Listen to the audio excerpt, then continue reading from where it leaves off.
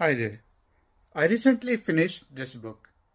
This book discusses a lot of interesting concepts, but today I wanted to talk about one particular concept. This chapter is about a framework on the decision making with AI. The chapter discusses the concept of micro decisions, which are millions of AI powered decisions that companies will be able to make with the help of AI. The chapter discusses four models on how to think about decision making interaction between human and AI. In human in the loop model, the decision making is done by human, but they are assisted by algorithms and AI in their decision making process. In human in the loop for exception model, most decisions are automated, but there are exceptions which are still handled by human. In this model, humans defines the rules for generating the exception. In human on the loop model, machines makes the micro decision. So here machines are assisted by human. So in this model, the role of humans is to review the decisions and then adjust the parameters for the future decisions.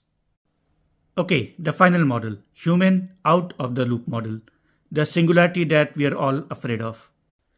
In this model, although machines are monitored by human, but otherwise they are on their own.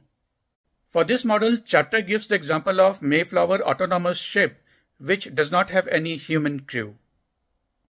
So humans still set the constraints and objectives for the machines, but otherwise they don't interfere directly. Okay, so where are we in terms of analog design?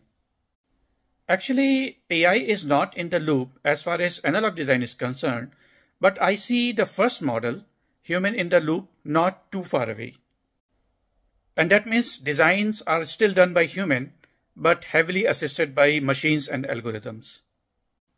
As a matter of fact, of late I have started discussing some of my technical problems with ChatGPT, and more often than not I'm surprised. So I will highly encourage you to try it out for yourself. Alright, so this is all for this shot. I'll discuss some more chapters in future, so stay tuned.